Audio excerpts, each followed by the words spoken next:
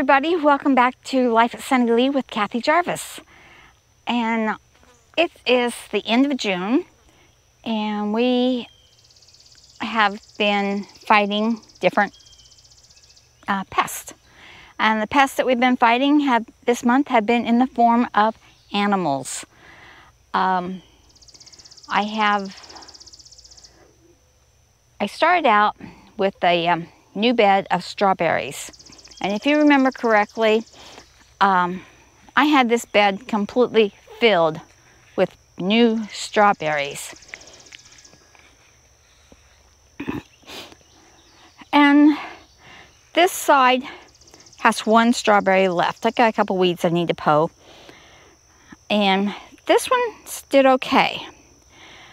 So what I did, I had a mold coming up from the bottom, and I couldn't figure out what to do about it. So my solution was originally the old traps, which I have one up at the top of the garden, but it wasn't catching, it wasn't working right. So I bought these solar mold repellents. Put one in here and put one around the other areas where the moles were. And I put a regular trap next to it. And I've had these out for about a month. And this is what they were. They were Sonic Mole repellers, 4-pack. And I got them off of Amazon. They repel moles, gophers, and bows. And they're weatherproof. They're powered by the sun. And they sink into the ground. Now we've had these before, but I always had them out into this part, and we ran over them with the lawnmower and destroyed them. So this year I decided to put them inside the raised beds where the moles were having problems. And that buzzing sound is what they do. Every 30 seconds they buzz, and that sends out a vibration in the ground that keeps the moles away. And you'll notice there's no moles in this one anymore. The other place I had problems with the moles was up in the corn area. So we'll go up there and I'll show you that area. Now, like I said, I put all these in the beds so that we wouldn't run a chance of running over them with the lawnmower. And they've been working for about a month now. Okay. There's the other one. And it just went off. There's no mow trails here anymore. I followed the original mow trail, which was here, and put the old-fashioned trap there. And I put that in the same day I put the solar one in. And as you can see, they have not been back into this tunnel at all. So these things definitely work, which is a plus. Now the other pests that we've been fighting has been raccoons. And I am up to 9 that I have caught and taken care of, gotten away from the farm. The problem with the raccoons is that they destroy everything. They like to get in. They dug up all the corn, my second set of corn. They dug it all up. You could see their little paw prints and their little holes where they would dig down and just get the corn and then go to the next one. So every 6 inches there was a little hole showing that they had been there, had dug out, and had gone on to the next one. So they're great little diggers. And as you can see, they do make a mess. This is one of the messes I have today to clean up. They have completely torn up the compost bin. Moved blocks around, knocked blocks off, knocked down the gate that will get in front of it. And this is just some of the damage. They've eaten up all my chicken eggs for the last week. And they've torn up the door off the chicken coop. Not the door that gets into it, but the door that covers the window for the chickens. They tore it off. They tore off the egg door. I had to replace it. They've torn off the trim. They've gotten into the trash cans, turned them upside down. I had to pick all that up and put heavy cement blocks on top of it to keep them from getting into it. So they're really becoming a nuisance. So I don't have any choice but to trap them and get them off of the property. So that is what we were working on this past whole week. In fact, those 9 that we got have been gotten within the last week and a half. And it's not just my place. The neighbor has gotten 4 that he's taken care of, and the other neighbor has gotten 4 or 5. So they're pretty thick this year. Hopefully when the cornfield across there, see that cornfield back there? Once the ears start forming on that, hopefully they'll go and bother that corn and leave my place alone. So far they've taken all my cherries. I didn't get any cherries this year because of them. And it doesn't take 5 coons alone to clean out a cherry tree. And saw it with my own eyes, so I know they do it. And that's basically what we've been doing this week. That and going to the gym. So, and cutting grass, always cutting grass and weeding.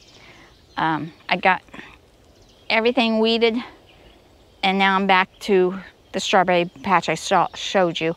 And I'll start on this end and go back again. Our blackberries should be coming in. Now this is where it's good to have a garden log. I can check my garden log and know what to expect. Like I knew that in June to expect the moles, May to expect the moles, in June to expect the raccoons. So I was ready with the, wasn't quite ready with the moles. I had to order the traps, the sonic things, because my other traps just weren't working right. The kill trap has a few disadvantages. One thing is you've got those sharp things that any animal can go under and get hurt on. They're hard to set after a while. And when they first come out of the box, they're really easy to set. But the harder your ground is, you can break off those little spikes that go down, and which you have to take up and down each time. And they are a kill trap. I mean, you're killing whatever's making the tunnel. And the advantage of the solar ones is that they don't kill the animal, they just chase it away. You don't have to pull it up and push it back down. You just make your original hole, but don't just push it down. You have to make a hole with something and then mound your dirt around it and sink it into the hole. It does have an on and off button that you can turn it off when you don't need it. And they're easy to take up and store in the wintertime when you don't need them. You just put them out in the spring. Disadvantage is that they do stick up if you want them in the yard. So, you have to be careful not to mow over them. But if you put them in your garden beds, there's no problem. If I till this, I'll have to till around it or pull it up and till and then put it back in.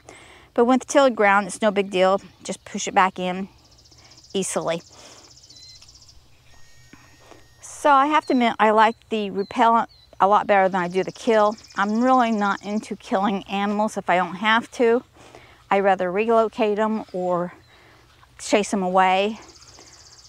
A couple of tips with the raccoon problem is to keep the food, the animal food, sealed in metal containers with locks if they have to be outside.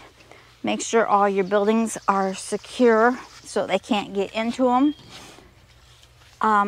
Your garden, without fencing it in, there's not much you can do. My garden is not fenced in, so I do have a problem with that. Chickens, same thing. You can't can't hardly keep them out. They have a way of opening latches and getting into places that you wouldn't think they would get into in the shade. It's hot outside. So best thing to do is, like, if you have outdoor animals, stay with them while they're eating. Once they're done eating, pick up the food and bring it back in. Put your traps out. I'm using the Have a Heart traps. I'm not using the kill traps. And just do the best you can. You know, sometimes you do have to shoot the ones that are aggressive, and because there will be a few that will be mean. We had a couple the other day that were fighting at the cats. We had to get rid of. But, you know, just do the best you can. And remember that the gardening, it's fun, but it can be challenging. So don't think you're just going to go out and throw some seeds in a raised bed and have enough crops for your whole year. Because you've got animal pests, you got insect pests, you got fungus and diseases, all those things that you have no control over that will try to attack your garden at one time or another. That's where it comes in good to have a garden log. That way you can kind of look back last year and have an idea of what to work on next. Because I know in July I'm going to be working against the insects. The squash beetle, the squash bug, the cabbage looper, and the Japanese beetles will all be coming in. In fact, I see a white moth over there in the woods, which is lays her eggs, and that's what causes the caterpillar, not caterpillar, but the cabbage worms. So you have to be ahead of the game a lot of the times if you're going. And last year I wasn't, and I lost all my cucumbers to squash bugs. I lost my melon patch to squash bugs. I lost all my cabbages to the cabbage worm. So I'm doing some things this year differently. Like I put the netting over the cabbages and the broccoli, but my broccoli went to seed because of the heat. So there's always something that you're fighting in the garden. So hopefully you've learned something. Hopefully you enjoyed the video. Subscribe, hit the like button, share it with your friends, and I'll see you in the next video. Dream big and follow that dream. Bye, everybody.